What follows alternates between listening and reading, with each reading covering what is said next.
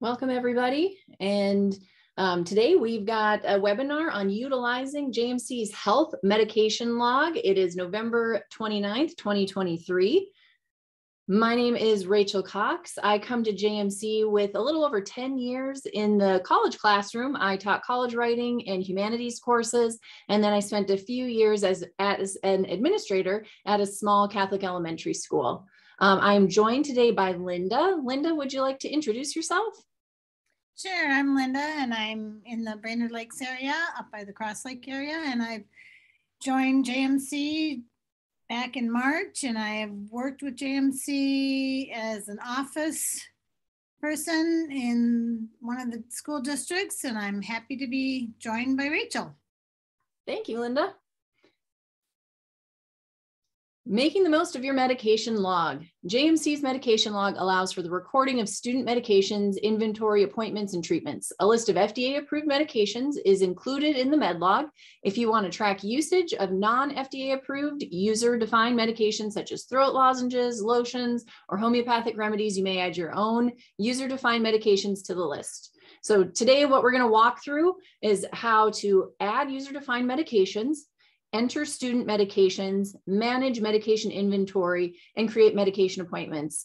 The medication log is just a really great tool to help you keep all of those medications that you're distributing throughout the day on a daily basis, just to keep those organized for each student, but also keep your inventory up to date. It's just a really useful tool. If you could hold all of your questions until the Q&A session at the end of each section, you can go ahead and throw those questions in the chat feature, and then we will get to them. Linda's going to be watching our Q&A today. We'll get to them at the end of each section. We are going to start with adding user-defined medications. JMC's health module simplifies the process of logging medications by offering a comprehensive list of FDA-approved medications, as well as the ability to define and add user-defined medications such as throat lozenges or homeopathic remedies. This ensures that medications can be easily administered in the health office to cater to the specific needs of students. So you can log into JMC Office, select Health, Medication Log, Define Medications to add or edit user-defined medications. So that first step, you want to click the Add Record link to enter a new user-defined medication, or click the Edit link to edit an existing user-defined medication. Step 2, enter a name for the medication in the name field to define your newly added medication. Step 3, and this is an optional step, you can enter a strength for the medication in the strength field to record the strength of the medication in one dose. Step 4, click the update link to add or update your changes to the medication, or click the cancel link to discard that new medication. Helpful tip, if you'd like to delete a user-defined medication from the log, click the delete link to permanently remove it. So we'll take a live look here at adding user-defined medications. Okay, so I pulled up my office home page here. I'm going to come down to Health, Medication Log, and Define Medications. So here's my list of user-defined medications. So I can click the Add Record to add a new one, or I can edit next one of these to edit an existing user-defined medication. So I'm just going to edit cough drops here, and maybe I'm going to add a strength, and I will just say maybe one drop, and I can update that to save my changes. Or again, if I wanted to add a new medication, I could do so right here. These are just kind of for those over-the-counter type of things, not necessarily an FDA-approved medication that parents want their students to have throughout the day. And that's kind of it for our user-defined medications. It's pretty straightforward. Do we have any questions on that, Linda? There are no questions. All right. Then we will keep on moving on, and we'll talk about entering student medications. In JMC's health module, managing student medications is streamlined and effective. Health professionals can easily add or edit a student's medication list, ensuring accurate recording and administration. Detailed information such as medication details, dosage, and instructions can be entered, enabling tracking of medication usage, monitoring of supply levels, and generating reports as needed. Additionally, features like low inventory notifications and the ability to print or export the medication list provide convenience and accessibility. To add or edit a medication record, go to Health, Medication Log, Edit Student Medication, and select the Medications tab. So step one, you enter a student's name in the Find field, or else you can select that from the drop-down list, or select the student's name from the drop-down list. A helpful tip, place a check mark in the Display Optional Fields checkbox to enable and track additional medication fields such as the pharmacy name, prescribing doctor, and prescription number. Step two, click the Add Row button to add a new medication for the student. So once you've found your student here in the Find box, you can add a row to add a new medication for that student. Step three, click the Edit button to enable the editing of the medication information. Step four, select the medication using the medication drop-down list to assign a medication to the student. Next, you can enter the medication form in the form field to indicate what type of medication the student is taking, such as capsules or a liquid. So here you have this medication drop-down list. If you start typing in the medication that was submitted to the health office, you get a whole list of FDA-approved medications, which I'll show you in the live look. And then this form just kind of helps whoever's distributing that medication know what the form is that they're giving to the student. Step six, place a check mark in the notification threshold enabled checkbox if you'd like to be notified of low inventory. Then you can enter the quantity in the notification threshold field to receive a notification when inventory drops below that specified quantity. Step eight, enter a date in the date submitted field, or simply click the calendar icon to indicate when the medication was submitted to the office. Step nine, place a check mark in the as needed PRN checkbox if that medication is only administered as needed. Helpful tip, you can place a check mark in the student no longer taking this medication checkbox when that student no longer needs that prescribed medication. Step 10, you can enter any notes in the comments field to track additional information for future reference. This can be really important for school nurses or front office people to just help communicate any additional information about that medication with whomever it is that's going to be distributing those medications throughout the day. Because it's not always the school nurse. The school nurse can't always be there all day long. Step 11, you want to click the update button to save the medication information for the student, or click the cancel button to discard your changes.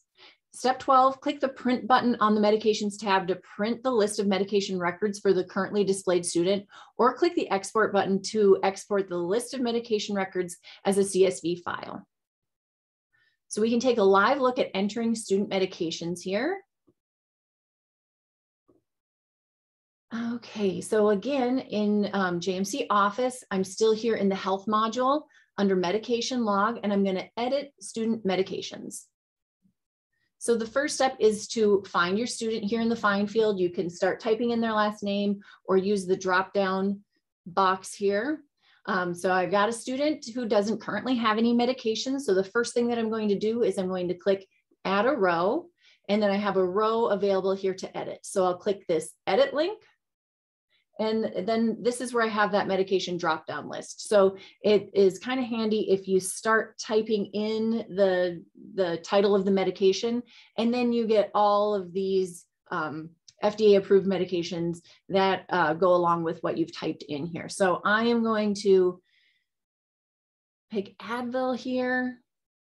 The form is tablet. Notification threshold, I have that checked. So I will get a notification when the inventory drops below, say, 10 doses. The date submitted, the current date automatically populates here. If it was a different date, I could change that by typing in the date or clicking on this calendar icon. If this was an as needed only medication, I could click, put a check mark here, and then any comments that I wanted to share with the front office or other health professionals I could put here in this comment box.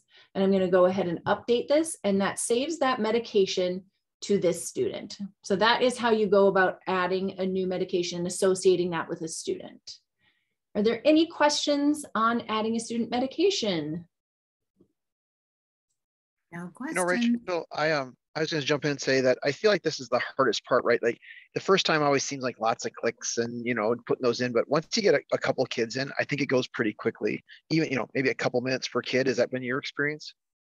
Yeah, it does. It's pretty quick. And I mean, it is probably a bit more work at the beginning of the school year as a whole bunch come in, but otherwise you just kind of get one at a time and it doesn't take that long. Yeah. Once you get this step done, the rest of it's pretty darn easy. So sometimes when I show nurses, it's like, wow, it's kind of a lot. Well, all those, you can put as much information in as you want, right? You don't have to put a notification threshold in or whatever, although those are helpful items for you. But just to to get it rolling, but there are the certain items of what's the medication, right? Mm-hmm. And when does it need to be given, right? Like those things need to be done to have the program function. And then it's really smooth sailing after that. Absolutely. Thanks, Paul, and welcome. Absolutely. Absolutely. All right, the next thing we'll talk about then is managing that medication inventory. So once you have the medication associated with that student, then you can start logging the inventory. Managing a student's medication inventory in JMC Office is an easy and efficient way to keep detailed records of medication stored and administered at school. Health and office professionals can easily update the number of medication doses in a student's medication inventory, keeping an accurate count of the medications on hand. Log quantities of medications as they're submitted to the health office, and print a list of the medication inventory changes all from one place. So again, you're going to go to your health module, medication log, edit student medication in JMC Office to begin logging medication quantities submitted to the health office. The first step is to enter a student's name in the find field to begin managing the medication inventory for the selected student. Then you're going to click the inventory tab to begin adding or subtracting medication in the inventory. So we added the medications here in this first tab, and we come over to the next one to update the inventory. Step 3, click the Submit Medication button to record the quantity of a medication in stock. If you need to make any changes to an existing inventory record, click the Edit link, or if you wish to remove an inventory record, click the Delete link. A fun fact, by default, the date and time fields will automatically be filled with the current date and time when the medication is received by the school office. However, if necessary, you can make adjustments to the date by selecting a different date from the calendar icon, or modify the time by entering a specific time in the time field. Next, you're going to want to select the medication from the medication drop-down list to update its inventory quantity. Fun fact, only medications associated with the currently selected student on the medication tab are listed in the medication drop-down list. So this is kind of referring to that last step that we just completed. So you first have to assign a medication to a student before you can start adding inventory. So you do have to follow that process here so that you can add the inventory after it's associated with the student. The fifth step, enter a number in the quantity field to reflect the number of doses added to the student's medication inventory. Helpful tip, enter additional comments in the comment field to provide more information about the specific inventory adjustments, such as who delivered it to the health office. Then you're going to want to click the OK button to update the medication inventory, or click the Close button to discard your changes. Another helpful tip, to customize the display of the medications inventory, you can select your preferred options from the Sort options and View options drop-down lists. Step 7, click the Print button to print a copy of the medication inventory change records for the currently displayed student, or click the Export button to export the list as a CSV file. So we can take a live look here at managing medication inventory. All right, so we'll take a look at that pathway again. So we're in health, medication log, edit student medications, and now we had added that Advil in our last step. So I'm going to come over to the next tab here, click inventory. I'm going to keep this same student up here. Otherwise, if the student I was looking for wasn't already listed, I would find that student up here in the find field. So I am now going to submit the medication, and I get this pop-up box here with the current date, current time, and then the medications here that are associated with the student. So Alex just had one medication associated with him. So this is the only medication that I can add inventory for. So if he had more than one, I would see that here in this drop-down list. So now I'm going to enter the quantity that was submitted to the health office, and this quantity is in doses. So I'm going to say that I have 20 doses of Advil on hand. If I wanted to add any additional comments, I could do this here. If I wanted to say that this is, for headaches, I can add that in. And then once I click OK, I can do that. Or if I wanted to say which parent it was that dropped it off or anything like that, any of those comments that are kind of associated with the submitting of the inventory to the health office, that's what I could put in that comment box. Then I'm going to want to click OK to save my changes.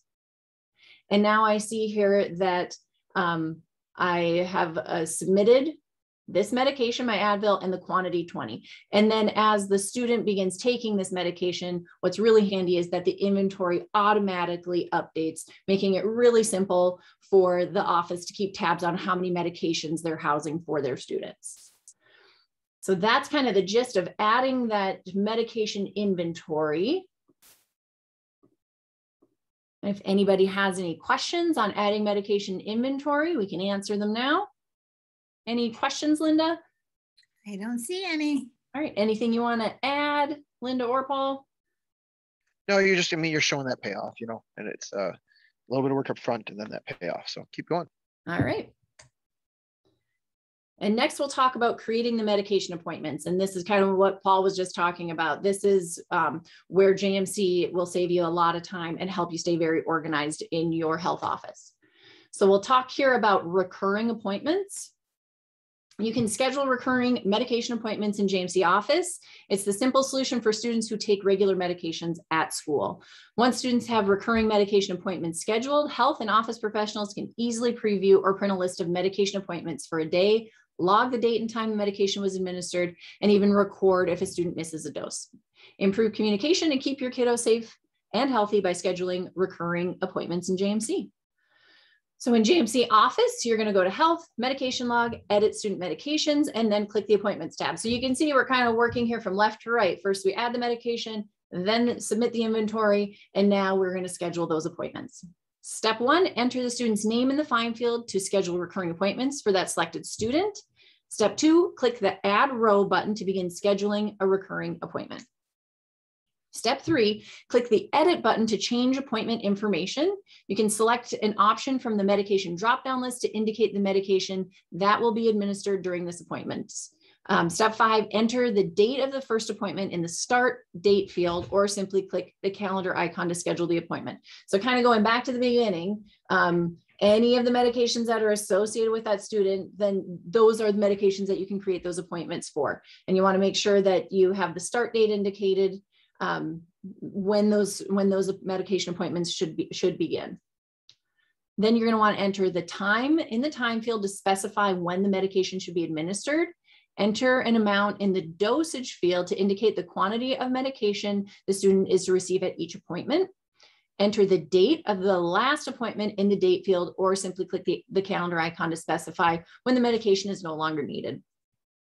Step 9, select one of the following radio buttons in the recurrence box to indicate how often the appointment will recur. So you've got daily, you've got once, you've got weekly. So depending on how often the student needs to come to the office to take that medication, you'll choose one of those radio buttons. Step 10, click the update button to save your changes for this appointment, or click the cancel button to discard them. And then we'll move on here to administering medications, and then we'll take a live look at the whole thing. With the health module in JMC Office, it's easy to keep tabs on student medications administered throughout the day by scheduling and documenting daily medication appointments. This tool allows you to see a list of students taking medications each day, and then from the same page, log the time medication was given or note the reason a dose was skipped. Tracking medication appointments in this way ensures accurate medication inventory and detailed administration records.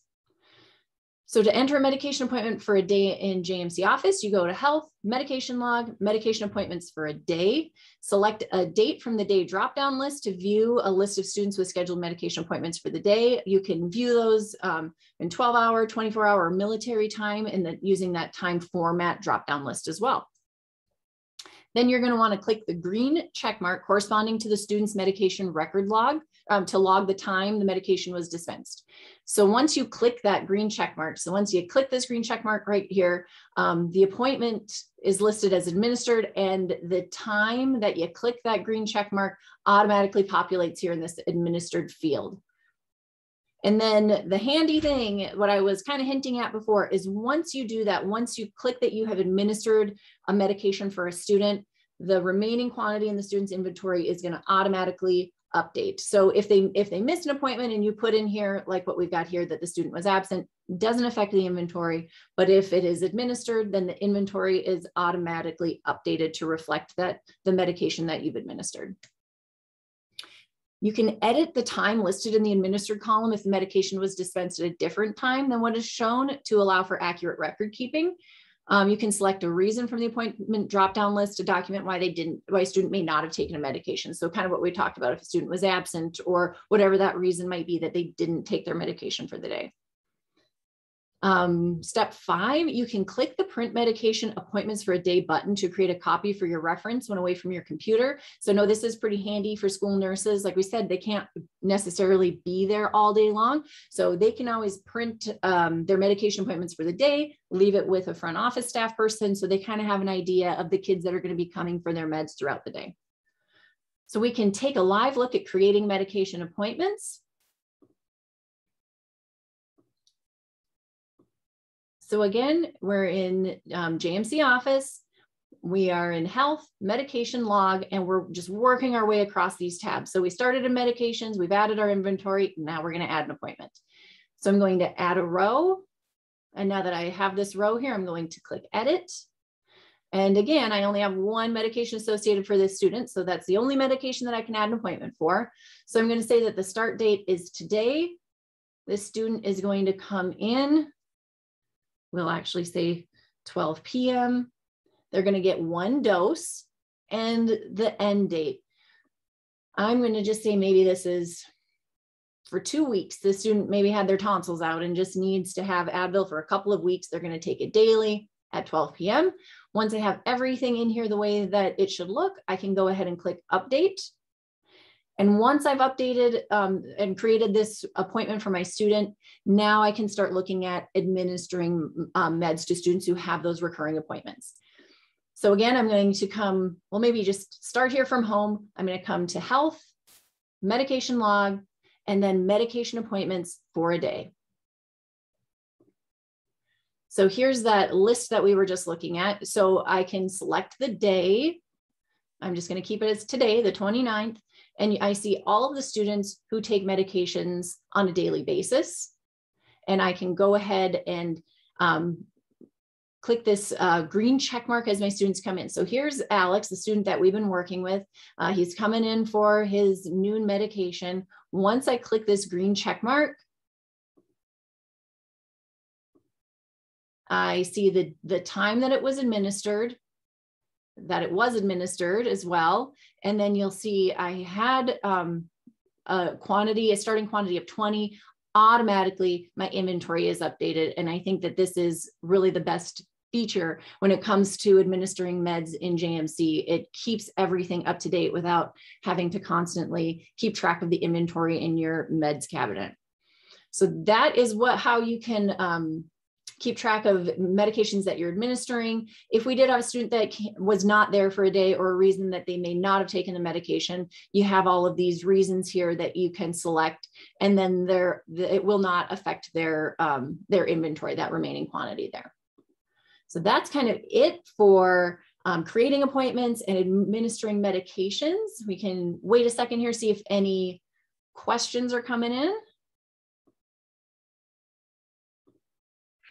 The other thing I would say, Rachel, is that it's where I think it really is helpful is schools that don't have a full-time nurse. I mean, for a full-time nurse, it's great, right? You can click it off, but we have multiple people, even more than one, administering the meds. Then that other person, right? The nurse sets up the meds, has full control over that.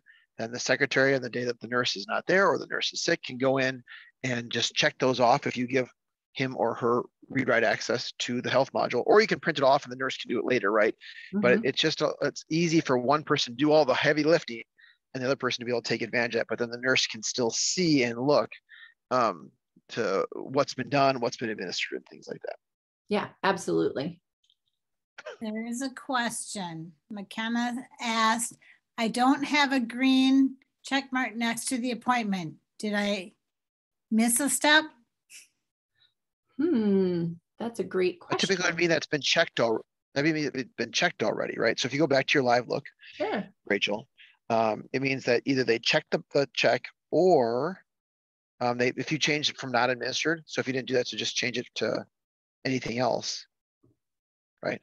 It takes the green checkbox away because it means, so the green checkbox is there just to make it easily say that it's been administered. So that would be my first guess. I don't know if you can get a med over here to the screen without having the green checkbox there, but you could check it out. If not, you could always reach out to training@jmcinds.com and we can check it out. But that's typically means somebody's come in there and they've clicked one of those boxes, because the check mark really just saves you the step of clicking. So if you want to go to appointment, so go to an appointment, the first student, right? Instead of clicking on the, you're right there. No, you're right where you are. Right? Instead of clicking non-appointment to administered, right? Which is theoretically 2 clicks, right? Oh, and then the time, that's why, right? So it's saving that green checkbox is changed, put in there whatever time you want.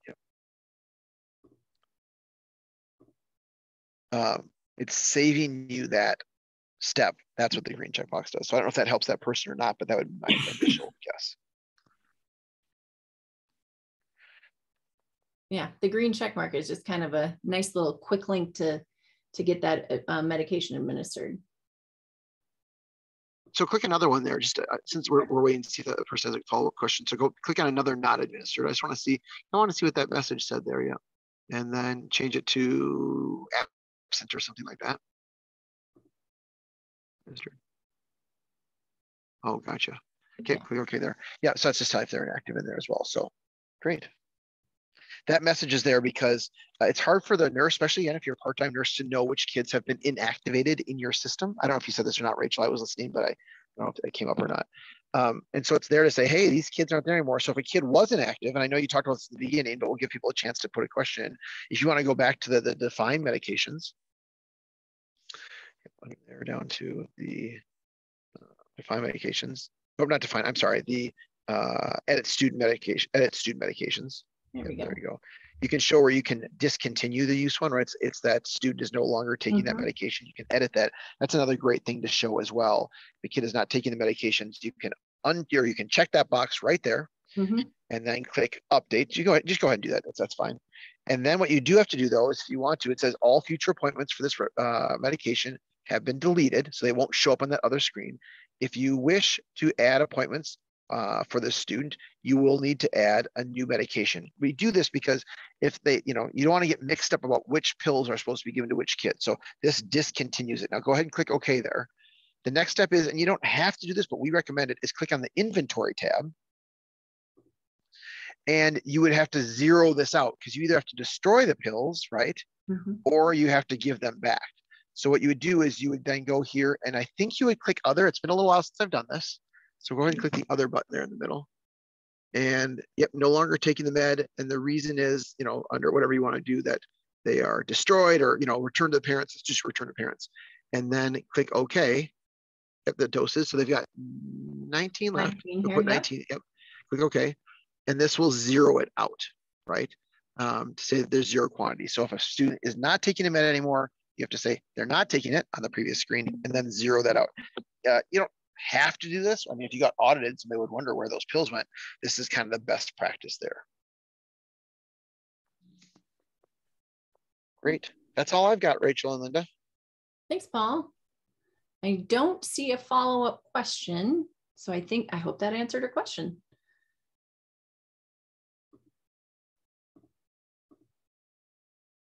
All right. Then we are going to finish up with some JMC news and upcoming events. All right. So today we went through utilizing JMC's health medication log.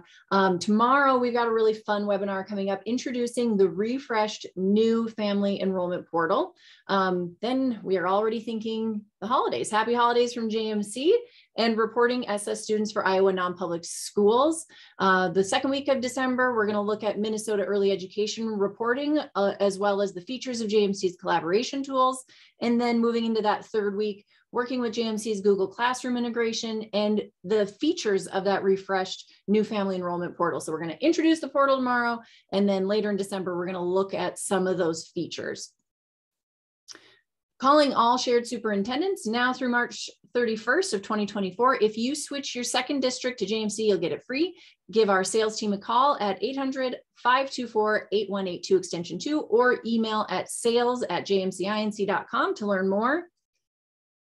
Discover the convenience of our refreshed new family enrollment portal. What I was just kind of hinting at there. New families can now easily fill out the online application at their convenience, day or night, without the need to visit the district office for a paper form. Join us alongside the JMC training team tomorrow at 12:30 for an overview of what's new and improved. Learn how these changes ensure accurate data entry and how they are certain to benefit your school. Don't miss this opportunity to explore the enhanced new family enrollment portal benefits.